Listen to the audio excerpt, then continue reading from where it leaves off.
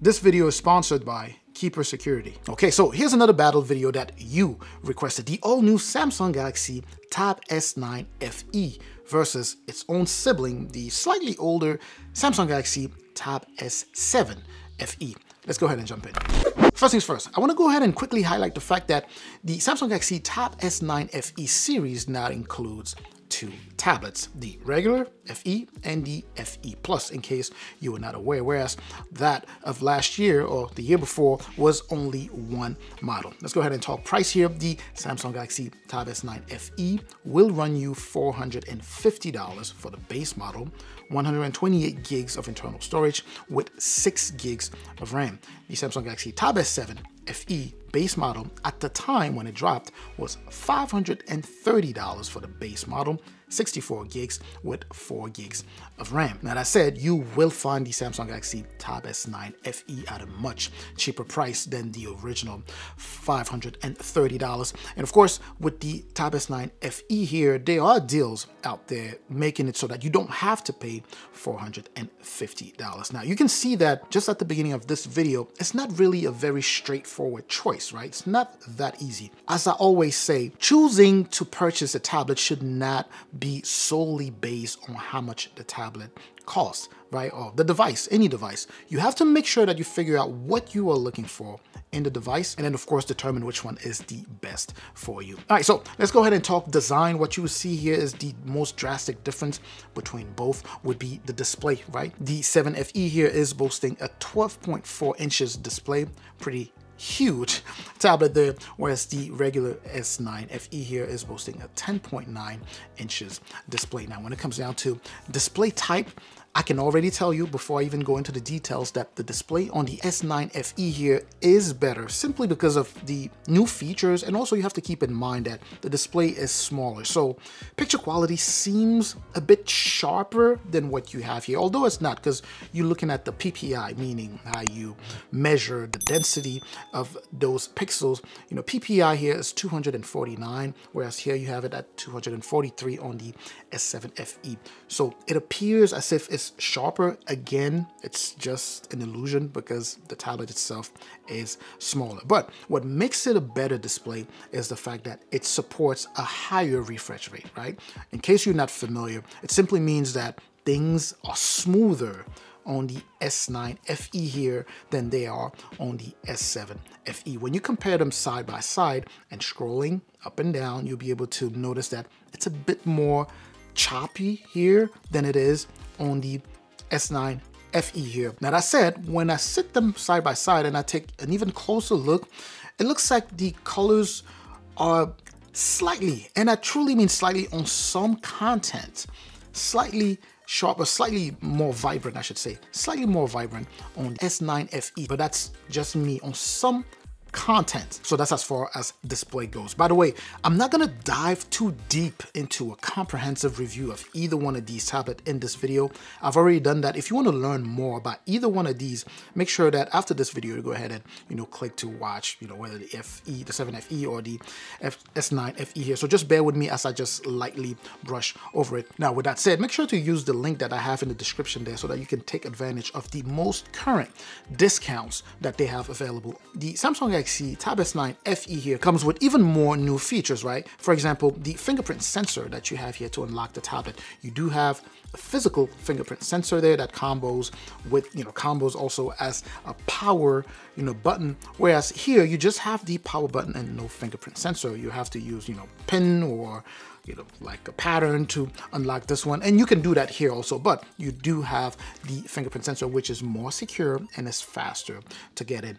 And then of course, another addition that I need to highlight on the S9 FE series is the fact that this is IP rated, meaning you can drop this in water, in a pool of water, and leave it there for up to 30 minutes and you will be fine, maybe even more, but don't do it though. I've already done it for you, so you don't have to do it. But the S7 FE here is not water resistant. So if you were to drop it in the water, might as well leave it there and just go buy a new one. Now, when it comes down to additional features, you do have, you know, speaker grills here, dual speaker setup, just like you have a dual speaker setup on the S7 FE.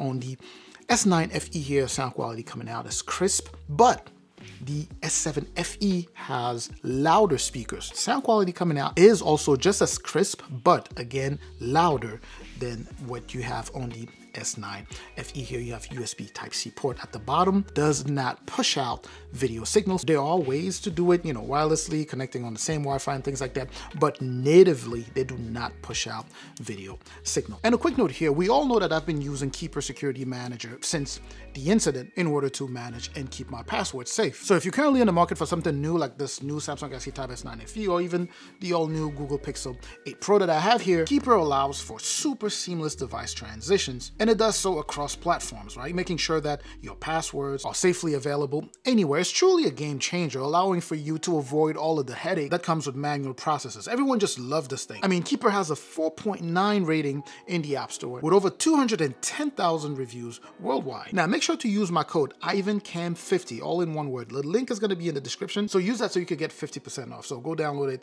today. Anyway, let's go ahead and talk camera.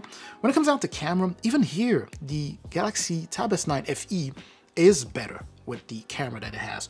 You get an 8 megapixel camera, main camera on an S9 FE. You also do get an 8 megapixel on the S7 FE, so they're about the same, I would say. But when it comes down to the front-facing camera, on the S7 FE here, you have a 5 megapixel camera, whereas on the S9 FE, you have a 12 megapixel ultra-wide camera. So this allows for you to be able, during, you know, video calls and things like that, to have more people join the call and, you know, expand that camera and be able to fit everyone, you know, in the frame. And on top of that, quality is even better. You get less noise on the Tab S9 FE than you would on the Samsung Galaxy Tab S7 FE. So that's another thing to keep in mind there. So far you can see that the Samsung Galaxy Tab S9 FE is the better choice, but that's not for everyone, right? People, as I mentioned earlier, work on with different budgets and have different needs.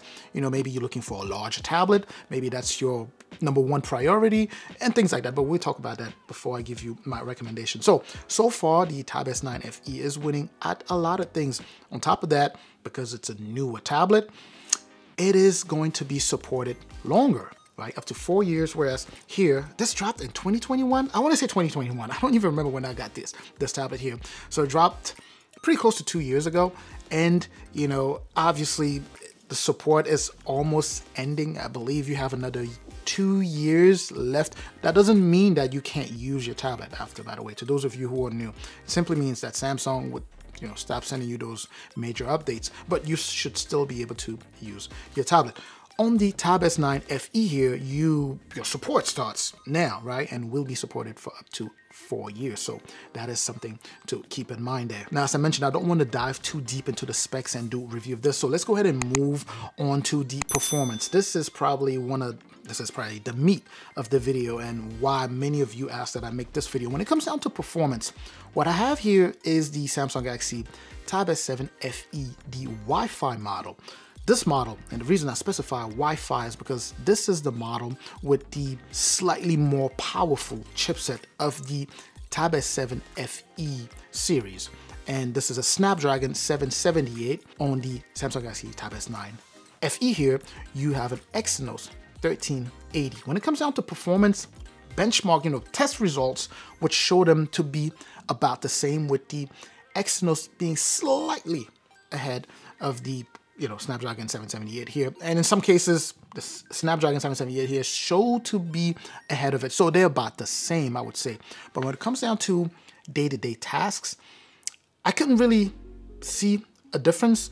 If anything, and it could be just me, if anything, it seemed as though the Tab S9 FE here was better optimized and therefore was loading things faster and moving through things better with less lag and less stuttering. I'm gonna have to do more, testing so that I can come up with a part 2 of this video, but so far that's what it seems like to me. So you let me know if you have both and you've tested and you've seen different things. I haven't done any level of heavy editing with this, but I can tell you that light to medium editing of videos and photos, you could definitely do that with like Power Director, which is what I use to edit on a tablet. So you're gonna be able to do about the same. And in terms of speed, I gotta be honest, I didn't test the speed to see how fast or which one actually renders quicker than the other, simply because I know most people who buy mid-range tablets are not looking to, edit or do content creation with their tablet. But either way, for my testing, when it comes down to performance, it seems a tiny bit better here with day-to-day tasks, with opening heavy apps and doing some fairly heavy work. But here's where things kind of go very weird. When it comes down to gaming, somehow the Tab S7 FE seemed to do slightly better with PUBG. I got PUBG at the highest settings and it was a bit more choppy on the Tab S9 FE here. I don't know why, but when you keep them mid, right? So you don't go with the highest level of settings, you'll be able to play whether on the S9 FE or the S7 FE without any issues. So that's as far as performance goes. Let's go ahead and talk battery. In terms of battery, you have a very large battery here on the Tab S7 FE here. It's a 10,090 milliamp battery, I believe. Same size as what you had on the S7 Plus, S8 Plus, S9 Plus too. And on the Samsung Galaxy Tab S9 FE here, you have an 8,000 milliamp battery. So far, battery life is excellent on either one of these two. From what I remember when I originally bought the Samsung Galaxy Tab S7 FE here, my mistake. When I bought this Tab S7 FE, battery seemed to last longer than the battery that's loaded on the Samsung Galaxy Tab S9 FE here. But then again, these are apple and oranges. It's a huge tablet. This is a small tablet, so it's gonna be subjective. In either case, whether you go for this or the other, you will be fine in terms of battery. Even if you're a power user, you should be able to see the entire day without any issues. So that's that. They also do support the Samsung S Pen, right?